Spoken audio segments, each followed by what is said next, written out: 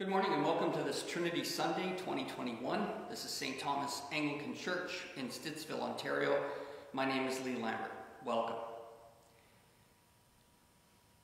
The grace of our Lord Jesus Christ and the love of God and the fellowship of the Holy Spirit be with you all, and also with you. Almighty God, to you all hearts are open, all desires known, and from you no secrets are hidden.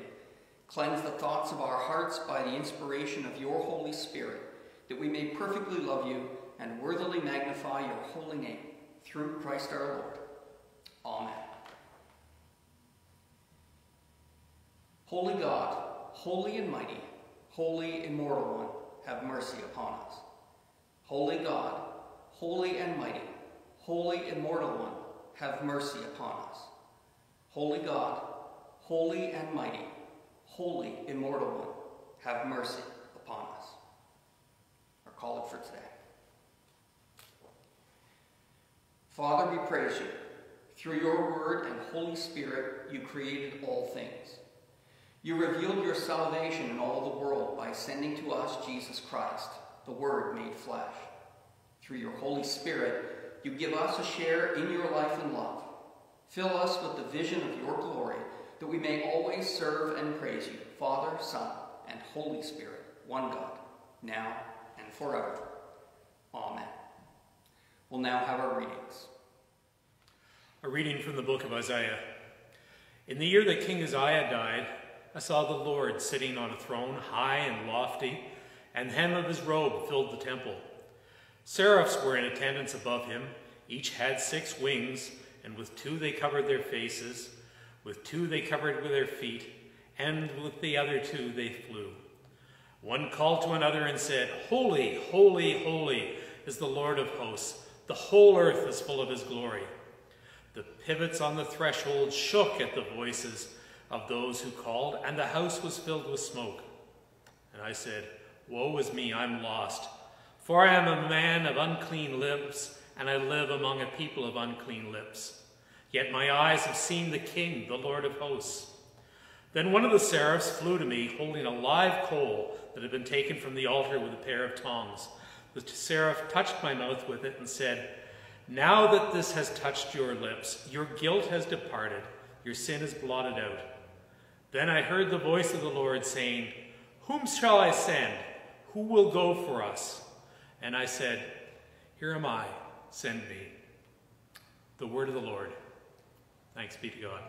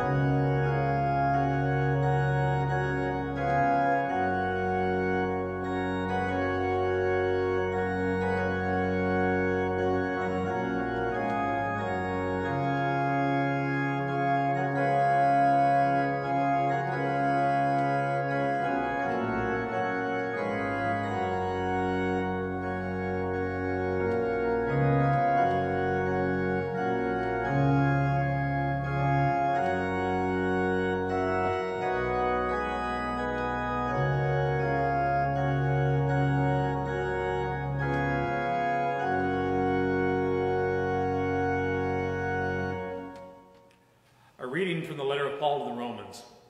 So then, brothers and sisters, we are debtors, not to the flesh, to live according to the flesh. For if you live according to the flesh, you will die. But if by the Spirit you put to death the deeds of the body, you will live. For all who are led by the Spirit of God are children of God. For if you did not receive the spirit of slavery to fall back into fear, but you have received a spirit of adoption. When we cry, Abba, Father, it is that very Spirit bearing witness with our spirit that we are children of God. And if children, then heirs, heirs of God, joint heirs with Christ. If in fact we suffer with him, so that we may also be glorified with him. The word of the Lord. Thanks be to God.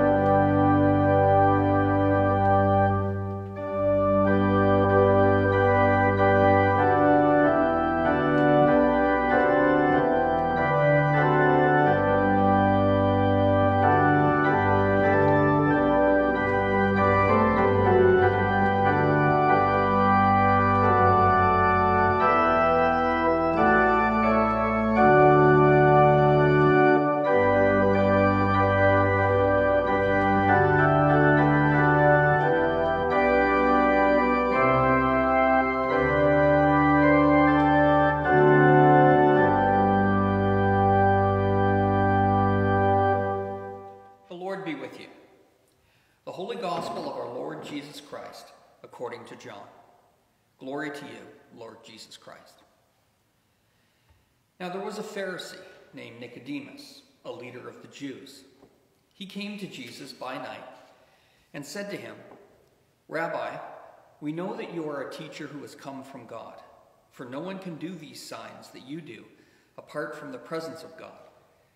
And Jesus answered him, Very truly I tell you, no one can see the kingdom of God without being born from above. Nicodemus said to him, How can anyone be born after having grown old? Can one enter a second time into the mother's womb and be born? Jesus answered, Very truly I tell you, no one can enter the kingdom of God without being born of water and Spirit. What is born of the flesh is flesh, and what is born of the Spirit is spirit. Do not be astonished that I say to you, you must be born from above. The wind blows where it chooses, and you hear the sound of it, but you do not know where it comes from or where it goes. So it is with everyone who is born of the Spirit. Nicodemus said to him, How can these things be? And Jesus answered him, Are you a teacher of Israel, and yet you do not understand these things? Very truly I tell you, we speak of what we know and testify to what we have seen, yet you do not receive our testimony. If I have told you about earthly things and you do not believe, how can you believe if I tell you about heavenly things? No one has ascended into heaven except the one who is descended from heaven, the Son of Man. And just as Moses lifted up the serpent in the wilderness, so must the Son of Man be lifted up, that whoever believes in him may have eternal life. For God so loved the world that he gave his only Son, so that everyone who believes in him may not perish, but have eternal life.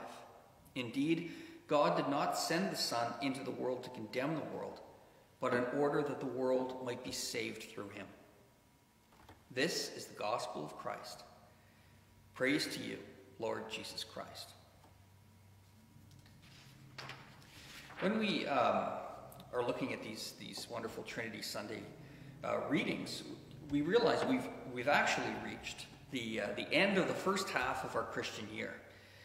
It begins in First Advent, and then it comes all the way around into the springtime right now with Trinity Sunday.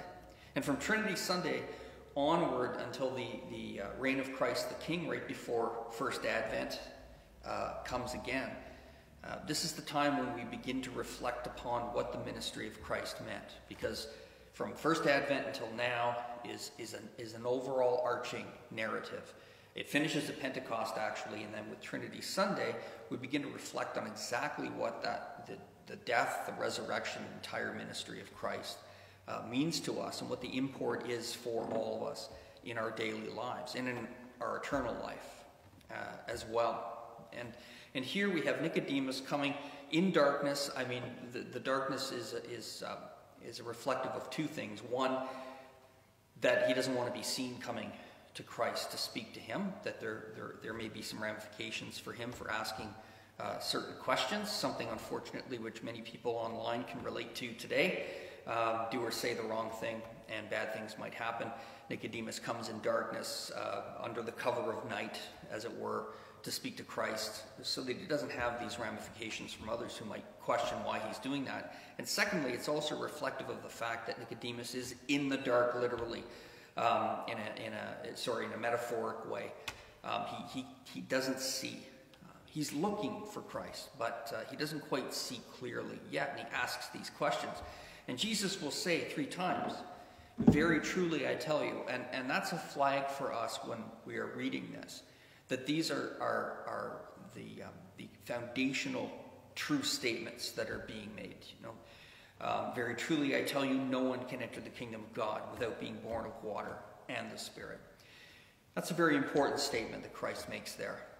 Being born of water and the Spirit shows that not only do you need to follow the rites as have been laid out here on earth and to do the earthly duties that you need to fulfill, but you also have to be born of the Spirit. And that means you have to allow a fundamental change to take place by the Holy Spirit coming into your life and not pushing your spirit out, but guiding you as that advocate and helping to shape you into a more Christ-like being. That's the essential thing. You have to allow the Holy Spirit to come and to live with you and to advise you and to fill you so that you can truly do God's will here on earth. Now, an important thing on Trinity Sunday that, of course, I can't go any further without speaking about is the concept itself of the Trinity, of Father, Son, and Holy Spirit. It's a stumbling block for some other faith traditions, because it looks like, and it can sound like, in a cursory glance, that's 3 different gods, Father, Son, and Holy Spirit. It isn't. It's 3 reflections of the one God.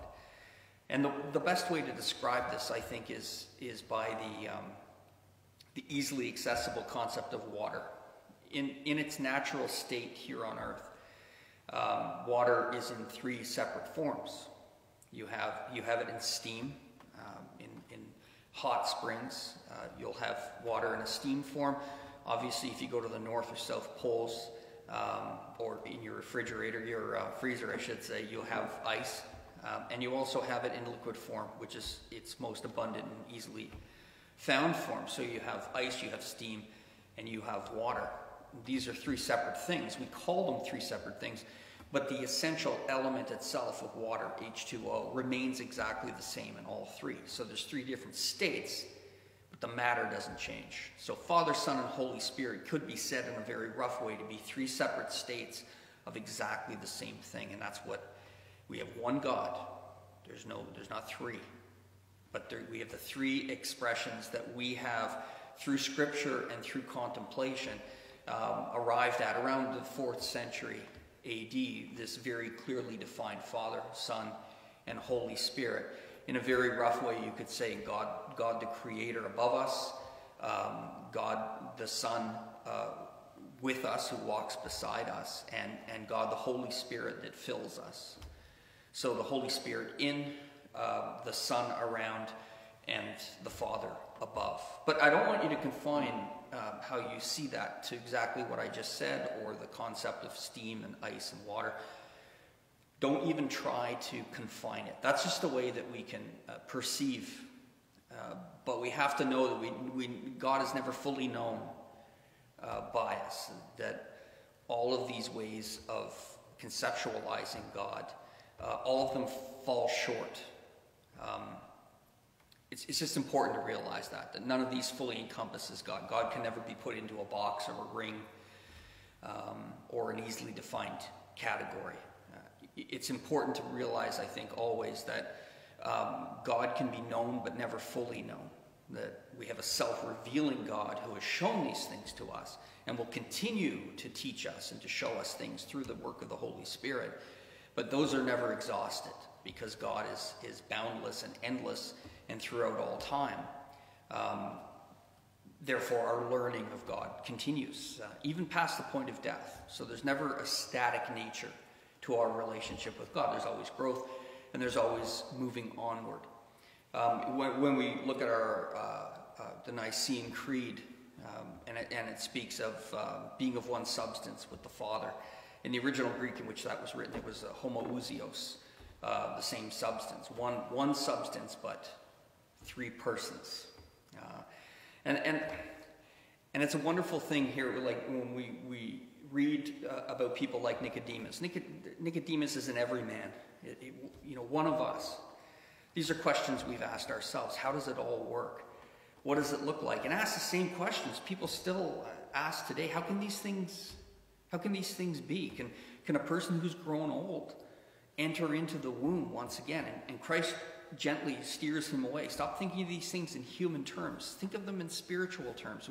What we're talking about is that the kingdom of God is a spiritual realm that transcends the world that you see around you. Of course, in the world, if you have been born and grow old, you can't enter into the womb again. It's a ridiculous concept, but we're not talking about that. We're talking about being reborn from above. The words here, because once again it's translated from Greek, born again or born from above, same wording in Greek, but it can be, and that's why you'll see it in different biblical interpretation, different versions of the Bible. In some it'll say being born again, and some it'll say being born from above. It's the same wording, but it just shows you that in the translation we have to be very careful because it means both those things. It means being born again, but it also means being born from above again, not being born in a human, physical sense. And then he says to Nicodemus, who is a teacher in his own right, after he asks, how can these things be? Jesus says to him, are you a teacher of Israel, yet you don't understand these things? Now, when he says this, are you a teacher of Israel? It's the singular of the verb you. So he's speaking directly to Nicodemus, you. Are you a teacher of Israel and you don't understand these things? And then he says again, very truly, I tell you, and the you is the plural. So then he opens it out to speaking to everybody. Very truly, I tell all of you, we speak of what we know and testify to what we have seen, and yet you do not receive our testimony. So we have this admonition to receive these words, the revelation in Jesus Christ. You have to receive that testimony. If I have told you about earthly things and you don't believe, how can you believe if I tell you about heavenly things? So the entirety of Jesus' ministry here on earth was to attempt to always steer people toward, because that's the thing that Christ spoke about all the time, is the kingdom of God. Every single time he speaks, he's speaking about the kingdom of God. All the parables and the miracles were an effort to get people to turn their gaze to the spiritual realm of which he was king, is king, the kingdom of God. And just as Moses lifted up the serpent in the wilderness, which was a physical act to physically heal the people of Israel, that whosoever believes in him, the Son of Man, may not perish but have eternal life. So in this belief in Jesus Christ, the Son, who is part of the Godhead, so is God, then the world is not condemned. We are saved through that knowledge. So this is a passage from John I want you to read and reread over and over again, because it's like the proverbial onion. There's layers upon layers upon layers, and they're never exhausted. So this week, and as we go forward into the weeks to come, keep reflecting on these words here and the ones that are to come in our scripture as we go on in our readings. That it's a constant process of self-revelation that God pursues with us and engages with us. The self-revelation, so that we learn more and more and more, and the new teachings don't erase the older ones, they just add to them. God bless you all on this Trinity Sunday, and we will talk to you very soon. Let us pray to God the Holy Spirit, saying, "Come, Holy Spirit, come." Come, Holy Spirit, Creator, and renew the face of the earth. Come, Holy Spirit, come. Come, Holy Spirit, Counselor, and touch our lips, that we may proclaim your word. Come, Holy Spirit, come. Come, Holy Spirit, power from on high, make us agents of peace and ministers of wholeness. Come, Holy Spirit, come. Come, Holy Spirit, breath of God, give life to the dry bones of this exiled age, and make us a living people, holy and free. Come, Holy Spirit, come. Come, Holy Spirit, wisdom and truth, strengthen us in the risk of faith. Come, Holy Spirit, come. This week in our parish, we pray for Susan and Cal Chapman, Julie, Sean, Jason, Robin and Maggie Clark, Marilee Clark, Diane and Bill Clement, Dawn and Joan Cooper, Bev and Dick Coote, Barbara Cadukes. We also pray for the sick and those in need of healing among us, for Peter, Diana, Richard, Joan, Olive, Lynn, Rod, Marilee, Hillary, Rita, and Craig.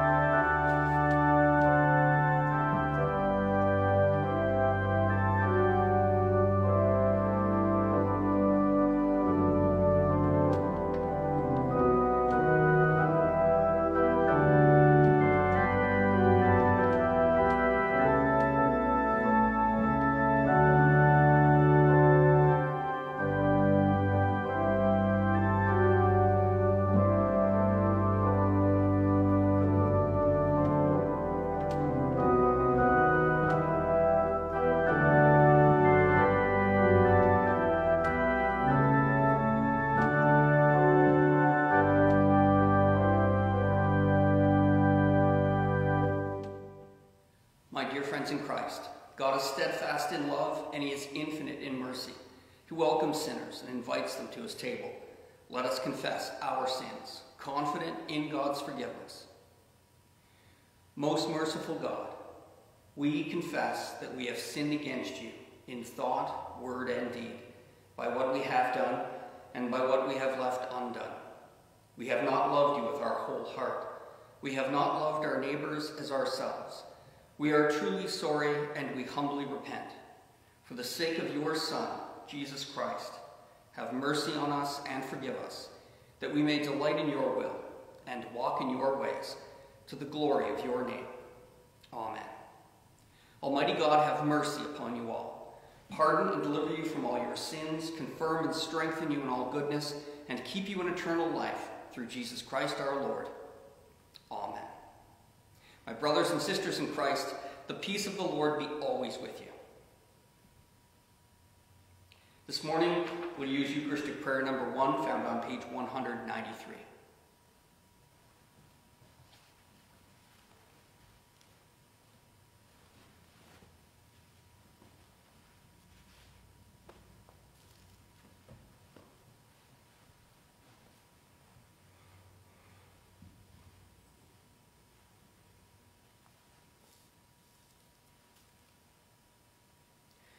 The Lord be with you, and also with you.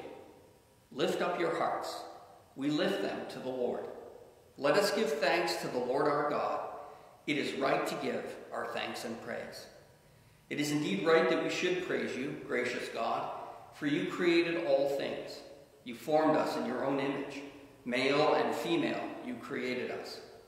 When we turned away from you in sin, you did not cease to care for us, but opened the path of salvation for all people. You made a covenant with Israel, and through your servants, Abraham and Sarah, gave the promise of a blessing to all nations. Through Moses, you led your people from bondage into freedom. Through the prophets, you renewed your promise of salvation, and therefore, with them and with all your saints who have served you in every age, we give thanks and raise our voices to proclaim the glory of your name. Holy, holy, holy Lord, God of power and might, heaven and earth are full of your glory. Hosanna in the highest. Blessed is he who comes in the name of the Lord. Hosanna in the highest. Holy God, source of life and goodness, all creation rightly gives you praise. In the fullness of time, you sent your Son, Jesus Christ, to share our human nature, to live and die as one of us, to reconcile us to you, the God and Father of all. He healed the sick, and ate and drank with outcasts and sinners. He opened the eyes of the blind and proclaimed the good news of your kingdom to the poor and to those in need. In all things, he fulfilled your gracious will. On the night that he freely gave himself over to death, a death he freely accepted, our Lord Jesus Christ took bread. And when he had given thanks to you, he broke it, and he gave it to his disciples and said, "Take, eat. This is my body which is given for you. Do this for the remembrance of me." After supper, he took the cup of wine, and when he had given thanks, he gave it to them, and he said, "Drink this, all of you. This is my blood of the new covenant, which is shed for you and for many for the forgiveness of sins. Whenever you drink it, do this for the remembrance of me." Gracious God, his perfect sacrifice destroys the power of sin and death. By raising him to life, you give us life forevermore. Therefore, we proclaim the mystery of faith. Christ has died. Christ has risen. Christ will come again. Recalling his death, proclaiming his resurrection, and looking for his coming again in glory, we offer you, Father, this bread and this cup. Send your Holy Spirit upon us and upon these gifts, that all who eat and drink at this table may be one body and one holy people, a living sacrifice in Jesus Christ our Lord. Through Christ, with Christ, and in Christ, in the unity of the Holy Spirit, all glory is yours, Almighty Father, now and forever. Amen. My dear friends, I invite you in this moment, wherever you may be, to receive Christ in communion with the saints and the gathering of God's people, unseen and yet present with us now. Many are made one. We receive you, Jesus Christ. We welcome your presence with us, and together proclaim your love with our hearts, our minds, our souls, and our strength. With the saints, we worship you. With the angels, we adore you. With your whole church, we proclaim your reign. Come to us, though many, and make us one in you. Amen. And now, as our Savior Christ has taught us, we are bold to pray. Our Father, who art in heaven, hallowed be thy name. Thy kingdom come, thy will be done on earth as it is in heaven. Give us this day our daily bread, and forgive us our trespasses as we forgive those who trespass against us. And lead us not into temptation, but deliver us from evil. For thine is the kingdom, the power, and the glory, forever and ever. Amen. Our form for the breaking of the bread is number 8. Lord, we died with you on the cross. Now we are raised to new life. We were buried in your tomb. Now we share in your resurrection. Live in us, that we may live in you. These are the gifts of God for the people of God. Thanks be to God.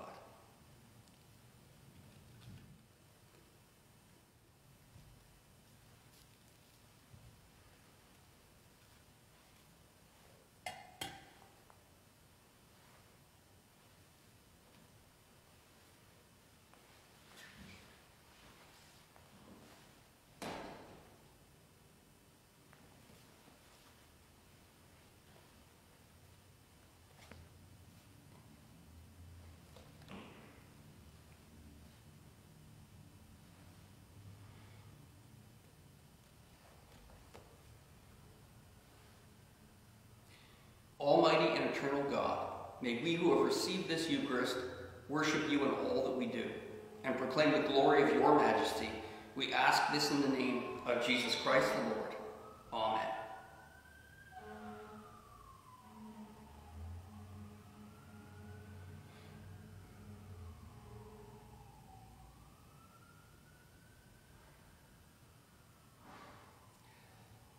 Glory to God, whose power, working in us, can do infinitely more than we can ask or imagine. Glory to God from generation to generation, in the church and in Christ Jesus, forever and ever. Amen. As you go forth into the world today, may you see the face of Christ in everyone you meet, and may they see Christ's face in you. And the blessing of God Almighty, the Father, the Son, and the Holy Spirit be upon you and remain with you always. Let us go forth in peace to love and serve our risen Lord. Thanks be to God. Alleluia, alleluia, alleluia. God bless you, and please have a safe week.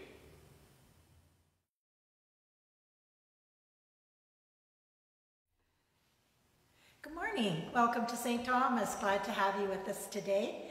I have a few announcements. The first one is that the announcements are recorded on the telephone every Thursday, and if you want to listen to them, as soon as you hear Nicole's voice, just press 4 and it'll put you right to the announcements, and you can hear them all on the telephone.